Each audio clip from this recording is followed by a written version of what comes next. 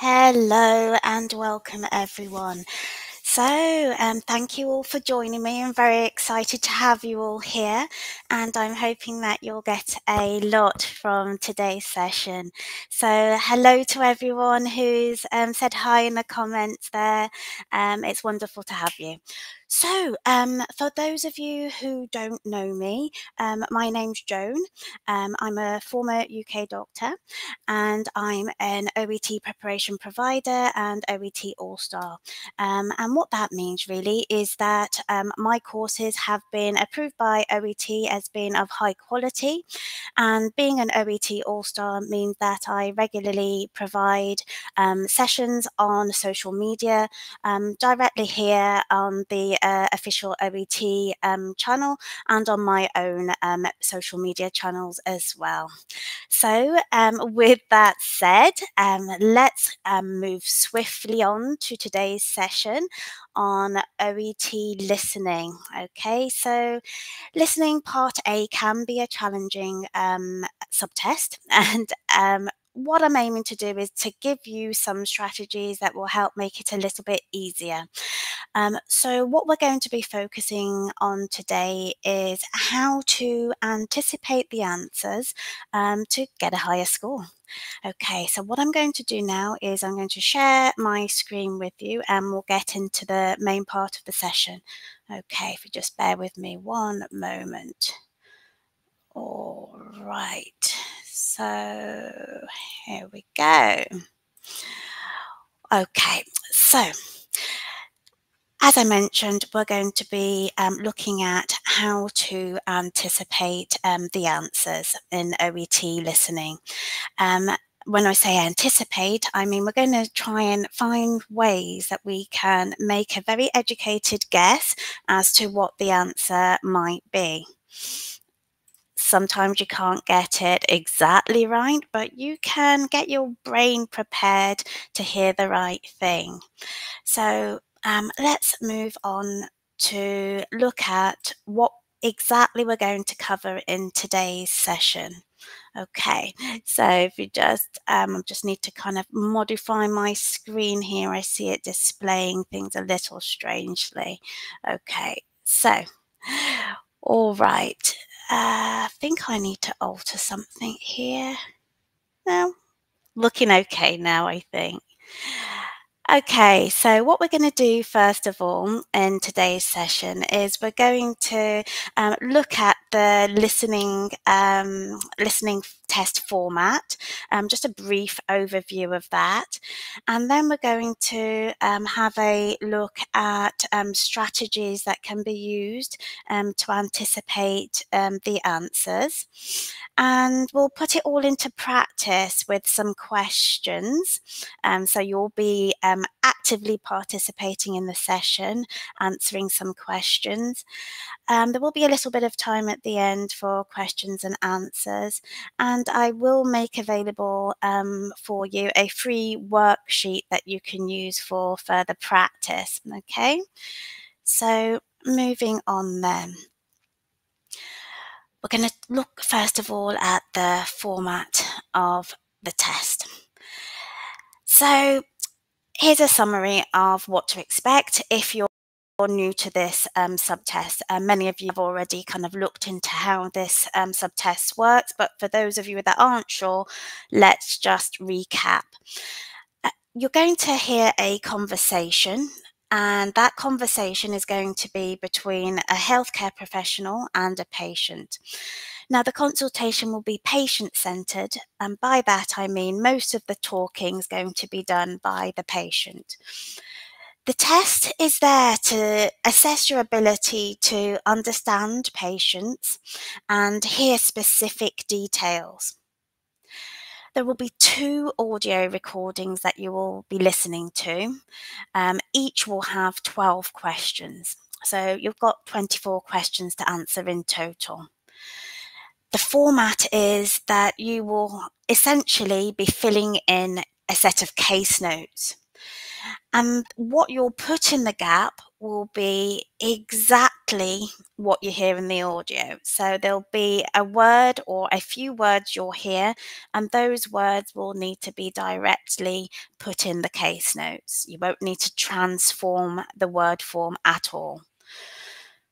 You'll have 30 seconds to read the notes before each recording plays. And those are your precious 30 seconds to understand what you're going to hear and to be able to anticipate likely answers. Now, just a side note, spelling is important, but deductions won't be made if the spelling mistakes are very minor, okay? So just do your best with that, but know that if the error is very minor, you could be okay. Okay, so let's outline the strategy that you can use in order to anticipate the answers.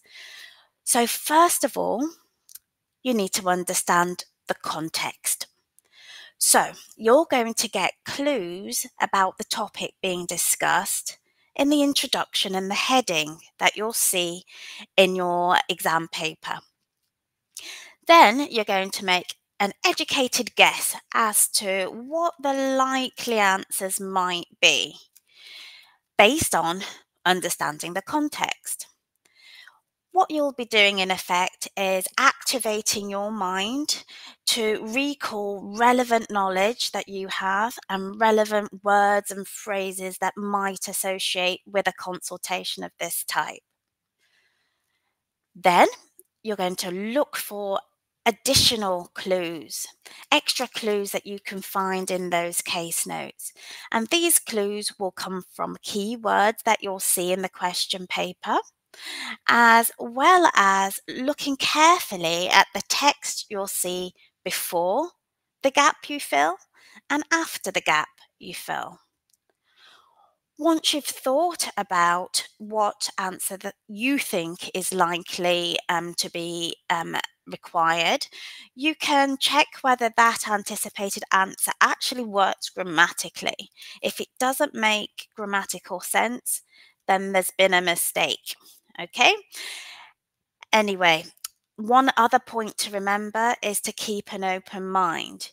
You might think that you have guessed the right thing as you try and anticipate the answer, but don't get too attached to your anticipated answer. It may be different.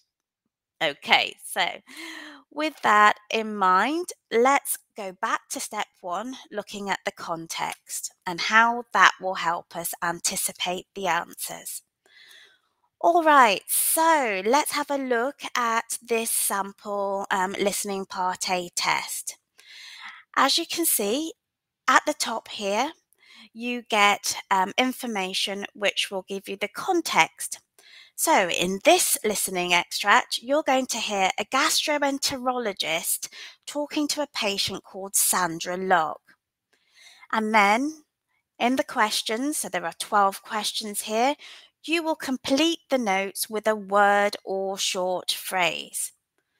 Okay, so with this in mind then, we're going to try and use this context to try and activate our minds and think of the sort of words and phrases we might expect. Okay, so can anyone tell me what you're going to expect to be discussed if this is a consultation with a gastroenterologist? I'm sure you could all give me a quick answer for that. So, what do you expect to be discussed if this is a conversation with a gastroenterologist? Just in broad, general terms. So let's see what you can think of here. Again, we can think of the context in terms of what is being discussed at different parts of the consultation. So You can move on and get ideas about what might be said by looking at the headings and seeing, okay, so they're first going to talk about recent medical history, and then they're going to talk about family history. So, from knowing the context from here and in the headings, we can guess what's likely to be discussed. Okay, so what might be discussed with a gastroenterologist?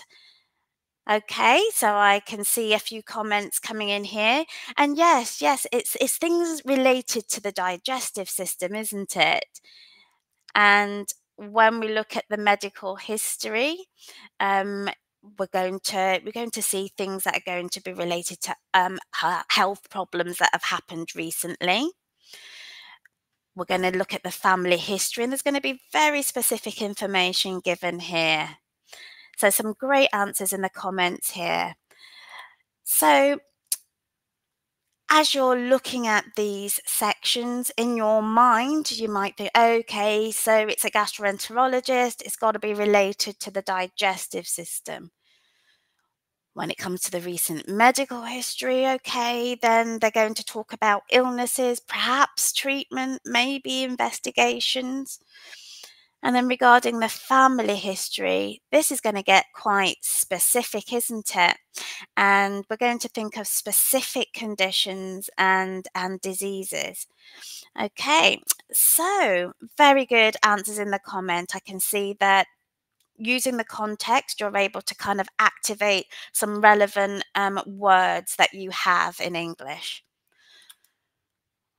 So moving on then, we're going to look at the case notes a little closer to get more clues. So here, not only are we going to look at the headings and look at the keywords there, but we're also going to have a look at the case note entries, looking at the words that come before the gap and after the gap. Okay, so here's when we start to ask ourselves a few questions. For example, well, will the noun be will the word rather be a noun, a verb, or an adjective? So what do you think? We can use the context here of possible viral infection and then something undertaken to think of what could possibly go here. So what might a doctor do if a viral infection is suspected? What word might you expect to hear after, oh, sorry, not after, but before undertaken? So something is undertaken. What could it be? Have a little think. I'm sure some of you might be able to guess, even in general terms, what this might be.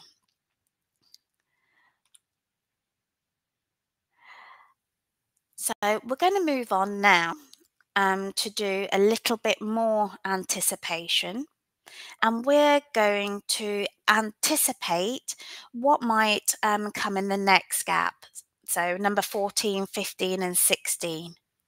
So for number 14, well, will it be a noun? Will it be a verb? Will it be an adjective? So it's low levels of something. So something. So we know it must be a noun. Okay. So then we can think of, well, what things might there be low levels of? So then that can activate the mind to think of suitable words there. And then we can use our knowledge of grammar and how words co-locate to think about words that we know can come before the word undertaken. Okay. Oh, I've just spotted an error. I'm so sorry, causing confusion. This relates to number 13. Okay. So so yes, sorry for the confusion there. Low levels of something, okay? Before here, we can use this information too, because if we've guessed this, then it will also help us guess this. So apologies for the confusion here. Okay, we can use the knowledge from 13 to help us with 14. So low levels of something, and that's likely to be a noun. So number 15, what do you think it could be? It must be a medical condition, right? Because the father died of something. It must be a noun, it must be a condition, and it could relate to gastroenterology.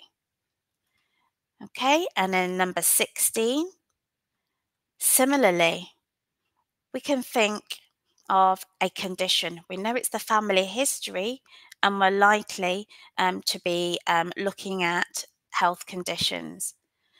Okay, so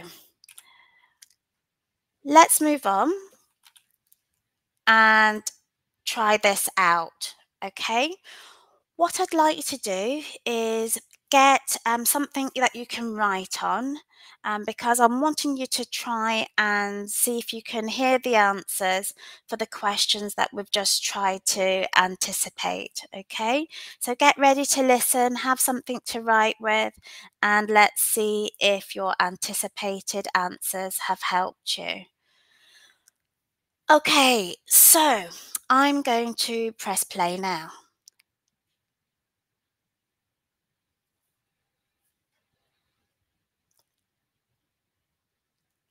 In fact, I'm just going to check if you can hear this. So let's test it first. If you can't hear it, let me know and I will change something for you.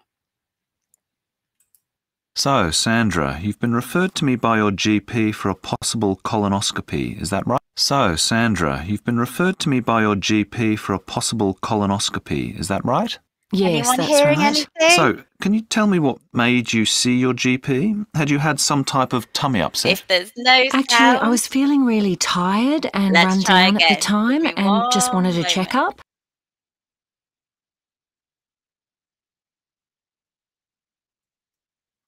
Okay, what I'm going to do is I'm just going to start that again for you, okay? Because I don't think we're getting the sound that we should. So just bear with me one moment. The joy of live presentations. Unfortunately, sometimes these things can happen. So just bear with me 1 second and I'll get it all sorted out. All right, just getting the presentation back up for you. And we'll get to the right page and I will reshare it for you.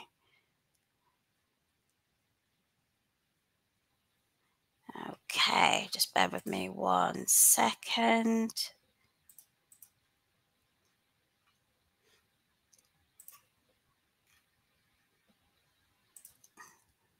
Okay. So I'm just going to share the screen again.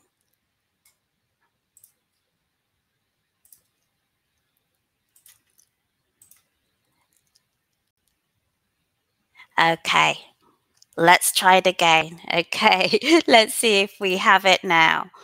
All right, so let's try this out. I'm going to press play now.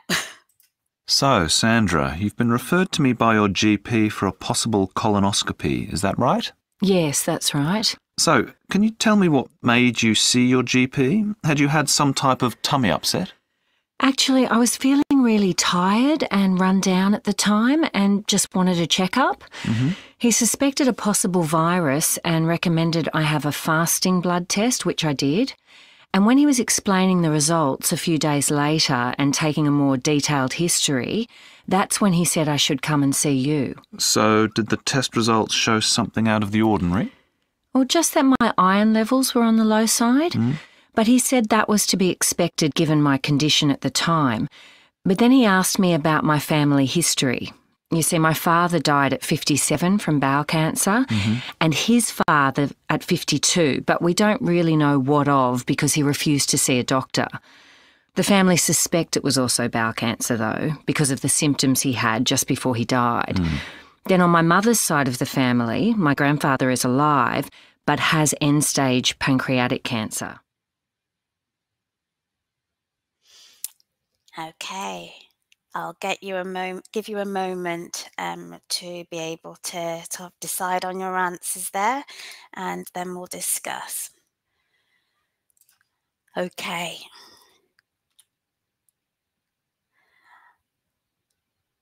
All right. So here are the answers. How did you do? So hopefully when you were anticipating the answers for number 13, for example, you will have realized that it was some sort of test.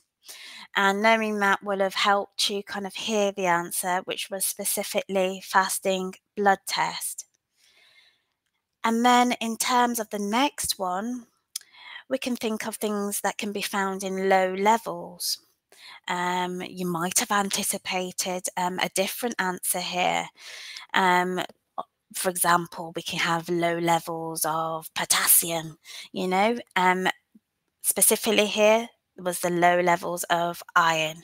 And this actually makes sense within the context of the patient feeling run down.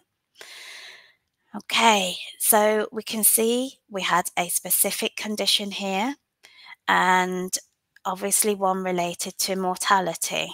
Okay, so that was your answer for there. And then for number 16, you will have predicted another condition, perhaps not specifically this condition, but you will have known it would have been another medical condition that needed to go in there. So hopefully anticipating the answers has helped you out a little bit there. So let's move on and think of just something else that could possibly help you if you did find that a little bit tricky. Now, sometimes it can be difficult because it's hard to keep track of where you are.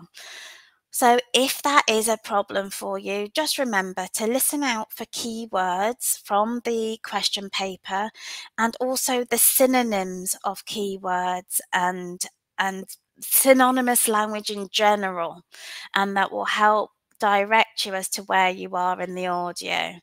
So if you think about it, the notes are simply paraphrasing what's been said. Now remember that the answer that you put in the gap will be exactly what you hear. It's just that the other words around it may have been stated differently. Okay, so just to explain this point a little bit, okay, in the case notes, we had words like possible viral infection, low levels of, paternal grandfather died of unknown causes, and maternal grandfather has. Okay, so these are the words you heard in the case notes, but actually you don't hear these exact words in the audio. And when we look at the transcript, we can analyze what words actually were used when we're trying to listen out for the answers. And as you can see, the answers are here lined in red, and those are stated in the exact form, but the words around it are different. Okay, so can anyone tell me, for example, what was said instead of possible viral infection? Can anyone read this part and tell me what was said instead of possible viral infection?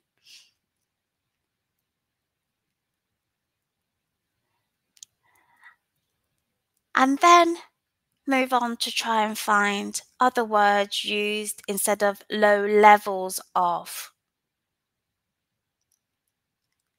Look in this section. And then try and find what was said instead of paternal grandfather and unknown causes.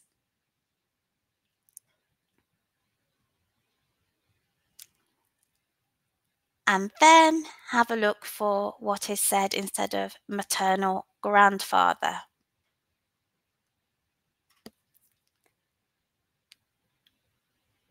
Let's see how you did. Okay, so you can see here the synonymous language used. So instead of possible viral infection, the patient says possible virus.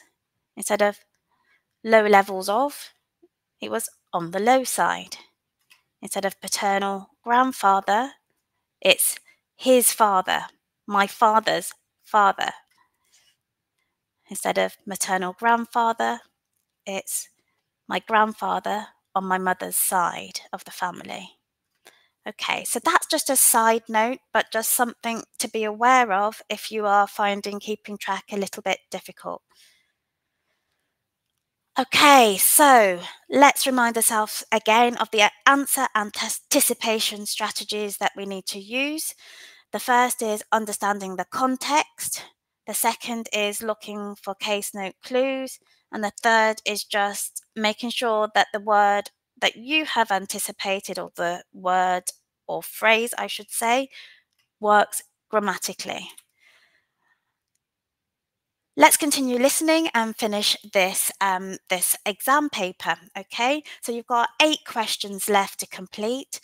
In the test, you're given 30 seconds to complete 12 questions.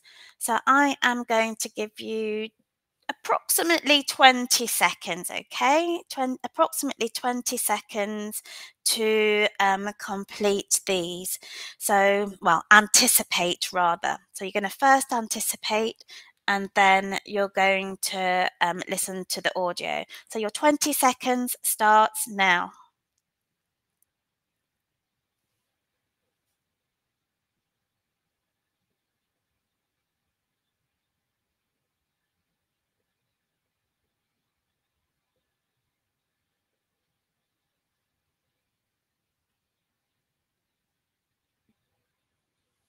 Okay, I'm going to play the audio for you. Okay, and how old are you now, Sandra? I've just turned 50. My GP said not to bother with the self-test kit, but I'm a bit concerned about having a colonoscopy, if I'm honest. For one thing, there's the hospital part. Ever since I was a kid, I've been really scared of hospitals. Then, of course, there's the needles. I'm sure I'm not the only one to have a fear of those. It's more the sight of them rather than the feeling. But the biggest thing that frightens the life out of me is the possibility of having a terminal illness. Well, in terms of the colonoscopy, I can assure you that we give you a very strong sedative to make sure you're completely unaware of the entire procedure. Have you ever experienced any symptoms? No, I haven't. My GP asked me the same and he suggested some, but I've never had any of them. I had lost quite a bit of weight, but I'd also been on a diet at the time when I saw him. I do have some occasional tenderness in my belly, and sometimes I find myself short of breath, kind of puffing. But again, because I've been sick, perhaps it's just from that. Has it affected your life in any way? I mean, have you noticed a drastic change in your work or hobbies? Well, I've been a chef for 20 years plus. I work in a fairly hectic environment, so I don't really have time to stop and think about it. The restaurant's always full on. I used to play tennis at the weekend, and yeah, it's definitely held me back from going. Generally, I stay at home. I read a lot more these days. If I have enough energy, I try to go jogging, but I never go very far. Nothing like before. I mean, I used to get to 12 kilometres. I try to stay fit and healthy, though. I'm a big believer in prevention rather than cure. I take a daily multivitamin just to get the full range, and to be honest, that's out of laziness more than anything. It's so easy taking just the one tablet. But I also have vitamin C powder, the kind you need to stir into a glass of water. I'd never take those chewable tablets that you can buy because they're practically useless. Also, each morning I have a teaspoon of fish oil after breakfast. Well, they're all fine to take. In fact, I'd encourage you to continue all of what you just mentioned. Okay, so how did that go? So I'm sure some of you found the 20-second limit to anticipate the answers quite brief, okay? So just as a reminder, I gave you 20 seconds because you just had 8 questions to go through. So in the test, you're going to have 30 seconds to anticipate the answers for 12 questions. And then obviously you'll need to move on to the second audio and repeat the same process. So if you did find that a little bit tricky to anticipate the answers in that time, I would say that don't worry about it. Okay, that's perfectly normal. What it will take is just a little bit of practice. Okay, and after you've done it a few times, you'll get quite good at it. So let's see anyway what answers you got and how anticipating the answers has helped you. Okay, so here are the answers. So for number 17, the answer was hospitals, and number 18 was needles. Okay, these are common fears or phobias, so that you might have anticipated these. And we can see here that, this was maybe not so easy to guess, but you could see that it was diagnosed with. So it's going to be something to do with a medical condition. Okay. In terms of the symptoms, we can anticipate that it's going to be some symptom related to the abdomen. So she might have said bloating, she might have said discomfort, something like that. What she actually said was tenderness. And you can see here that in brackets we have occasional. So the answer would have been accepted even if you didn't have this in. If it was just tenderness, that would have been accepted too. Okay? So then as we go into lifestyle details, we activate our mind and think about what kind of things people do in terms of their lifestyle. So we might think of, how they look after their health, for example. And we can see here that what's filling the gap are things to do with nutrition and exercise. Take note here how your knowledge of grammar would have helped you get this answer correct by knowing that you needed the verb to be in the ing form, so jogging. These were, perhaps some of these were a little harder to anticipate, but we can think of takes a, and then we're like, okay, well, you can take a tablet, and that sort of starts getting your mind in the right direction. Okay, and a morning dose of makes us think of something that we take for our health. And we can see that for all of them, we needed a noun. The article here gave us a clue that a noun was needed. So hopefully anticipating the answers helped you out a little there. So to wrap up, in order to anticipate the answers in listening part A, it's important to understand the context. Look really carefully for any clues you can find in the case notes. Use your knowledge of grammar to make sure that you get the word exactly right, and then keep an open mind, because sometimes the anticipated answer is quite easy to think of, and sometimes it's a little harder. And even if when you think that you might have it exactly right, just keep the mind open in case it's something slightly different you hear. Okay, so now we've got a few minutes to have a look at some questions that you had. So I'm just going to go into the comments because I can see that there were a few questions asked earlier, but please feel free to add in any additional questions. So I'm looking at a question here that I can see about use of prepositions. Okay, so the example that I've been given here from one of the viewers is making a mistake with prepositions. Would it result in a reduction in your mark? Well, it will only result in a reduction in your mark if it changes the meaning completely of what you've written. So, for example, the example that I've been given is difference between saying turn over bed in relation to turn over in bed. Okay? In that case, that preposition in is essential. Okay? Because turn over bed means something completely different to turn over in bed.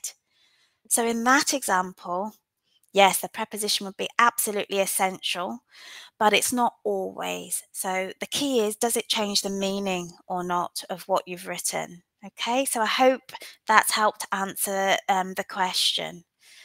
Okay, there was a similar doubt. Okay, so Charles wrote a question about the answer for one of the questions. So this question relates to the details, the actual detail of the answer. So for example, you'll recall that one of the answers were related to pancreatic cancer, and the full answer was end-stage pancreatic cancer, but simply pancreatic cancer on its own would also have been acceptable. Okay. Okay.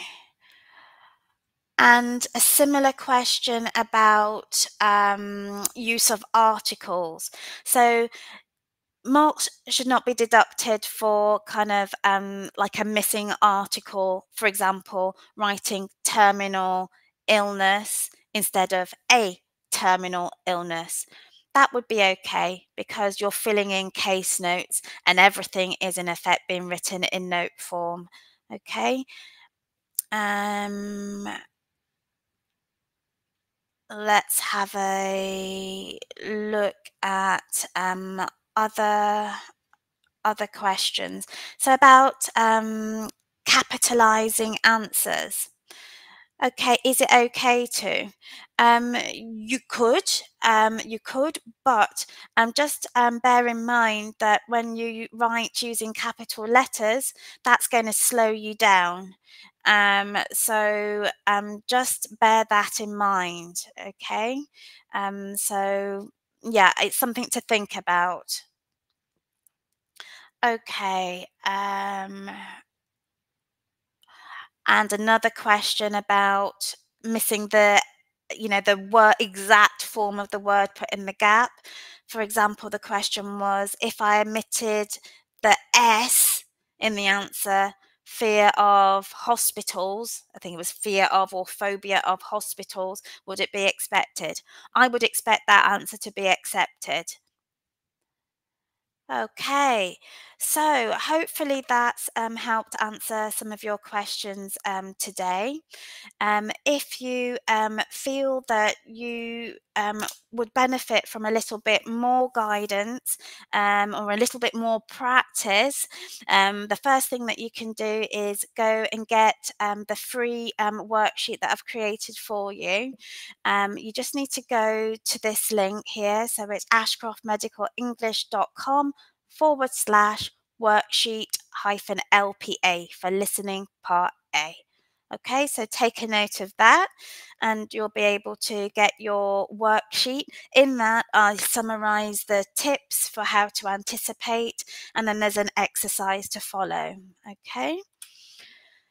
And if you do feel like you need a little bit of extra guidance in terms of tuition, I'm happy to help. You can find out more about that on my website, and there's various different ways that you can be supported in your preparation journey. But just don't leave it too late because that all gets quite stressful for you, and we don't want that. Okay, so thank you so much for joining me today.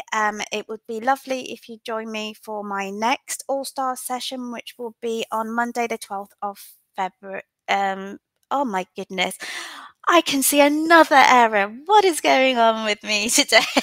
Okay, Monday, the 12th of October, February, not October. Okay, ignore this. 12th of February. Anyway, I look forward to seeing you then. And in my next session, I'm not going to make so many mistakes, I promise. You take care, forgive the errors. I hope you gain something from this, and I look forward to seeing you next time. You take care. Bye bye.